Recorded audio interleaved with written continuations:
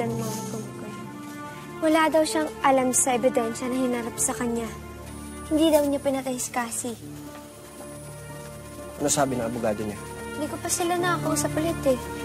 Pero I know for sure na hindi kayang patayin ni Mami si Cassie. Pero Marga, may mga ebidensya. At sa galit ng mami mo? Diba naman ikaw? Marga, kalma lang ha. Kalma lang. Ayoko rin naman sa'yo mawala yung mami mo. Pero kung talaga siyang may kasalanan, dapat harapin niya to. She wasn't even there nung may umatake kay Cassie. Ano ibig mo sabihin? At paano mo nalaman? She wasn't feeling well that night. So kinailangan ko siyang bantayan. Nasa bahay lang siya, hindi siya umalis. Teka, sinabi mo na ba yun sa mga polis? Oo, pero apparently it's not enough. Kaya I have to do something. I have to prove her innocence. At kailangan ko din malaman kung ano ba talaga nangyari kay Cassie nung gabi niya.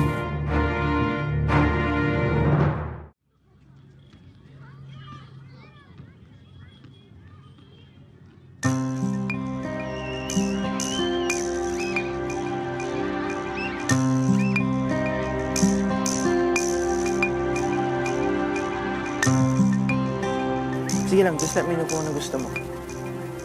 Punta na ako nung pagkatapos ng klase. Okay? Sige na, Tope. Mamaya na lang tayo ulit mag-usap. Sige. See you. Salamat. Marga, kanina ka pa ba? Sino kausap mo? Wala. Wala. Eh bakit kinikilig ka kanina? Don't tell me nakalimutan mo agad si Cassie. Ang bilis mo naman yata mag-move on sa kanya.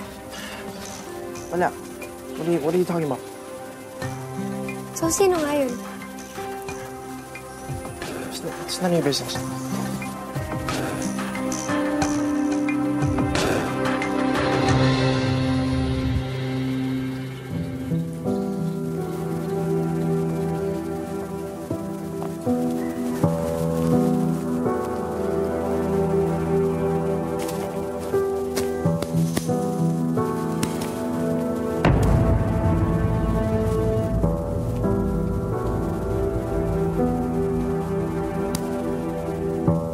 Uy. Mikoy, ano ba? Ano bang ginagawa mo, ha?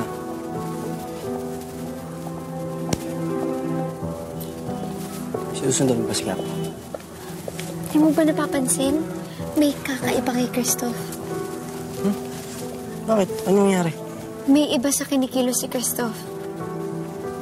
Recently, sobrang lungkot niya sa pagkamatay ni Cassie. Then, biglang parang nakamove on na siya agad. Knowing kung gaano ka-importante si Cassie para sa kanya and kung gaano sila ka-close, hindi ako naniniwala na makakalimutan na lang niya bigla si Cassie. Feeling ko may tinatago siya sa akin. Meron siyang hindi sinasabi. Tapos kanina, parang may kausap pa siya. Eh ano naman kung may kausap pa? Tsaka, sino ba yung kausap? Yun yung kailangan kong alamin.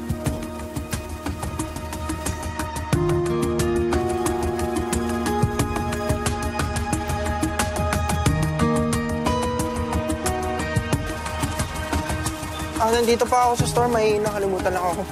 Sige, anong drinks pa gusto mo? Tubig lang ako. Okay.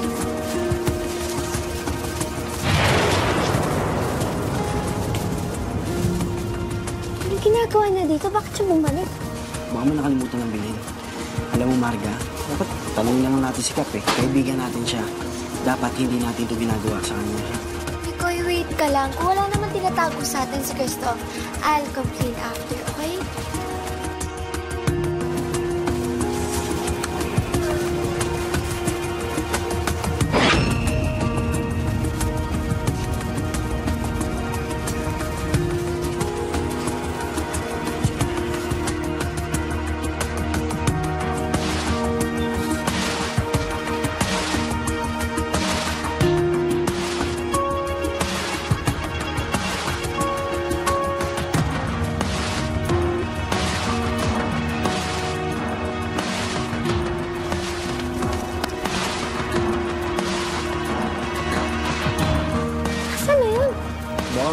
Naisahan tayo.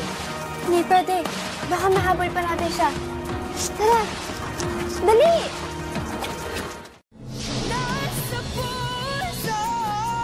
Thank you for watching Kadenang Ginto. Don't forget to like, comment, share our videos, and subscribe to ABS-CBN Entertainment YouTube channel.